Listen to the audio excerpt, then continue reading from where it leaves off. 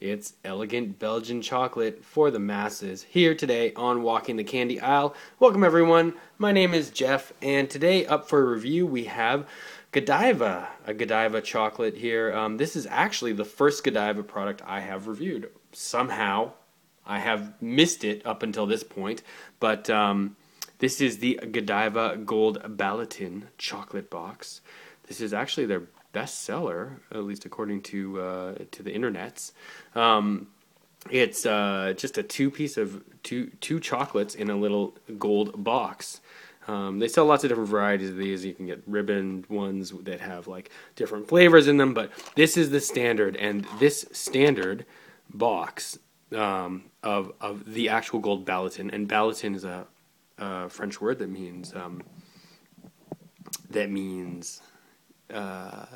small, elegant box of chocolates.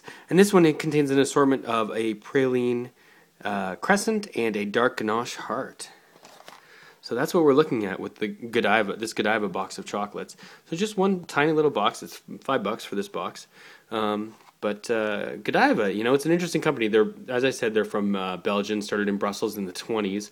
Not sure exactly what, like Lady Godiva, who famously, according to legend, rode naked through the streets of Coventry, I think. But I believe she was protesting, it was like taxation, wasn't it?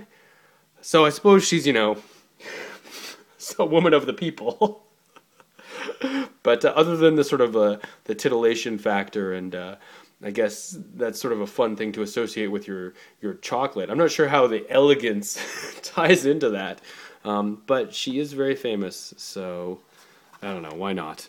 Okay, let's get into this, huh? It's a nice looking box. I like it. Okay.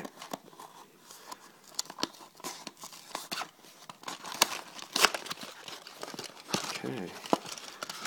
Ooh, classy. And there we are. The crescent, of course. And, ooh, the heart. Let's close that back up for you there. Looks pretty good, doesn't it? So what did I say this was? This is a praline crescent and a dark ganache heart. So let's try the praline crescent first.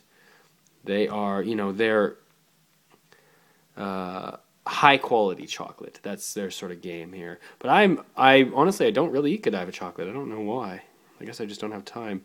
So many other things to eat. Look at that little G on there. That's cute. Pralines and chocolate. Can't go wrong, right? Or can you?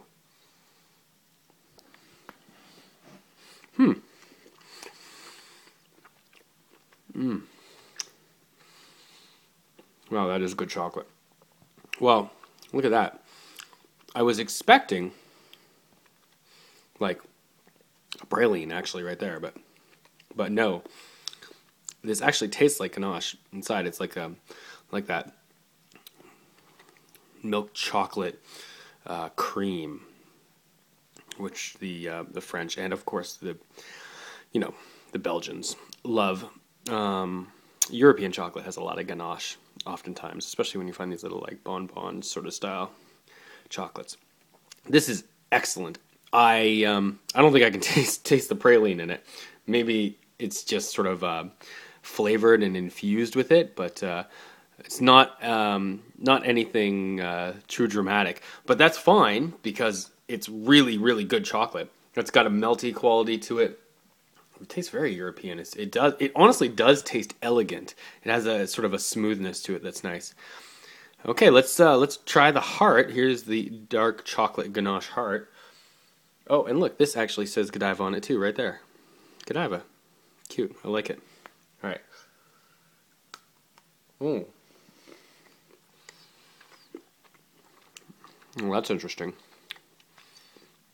Ooh. Rich, dark chocolate. Godiva is currently owned by a Turkish holding company. But they are available all over the world. So you should definitely be able to find them. Well, now if you know me, I'm not a massive fan of dark chocolate. I don't go out of my way to get it, but I don't dislike it particularly. This is good quality dark chocolate, but it's very rich. It's very dark, as you can see. We can get the colors right there. This is actually a very dark chocolate, and it's a little too dark for my taste, a little too cocoa-y for my taste. I prefer milk chocolate, but the inside here, the ganache filling is very good. It's very creamy. I said I was saying this felt creamy to me, but this is real cream ganache. So it's good.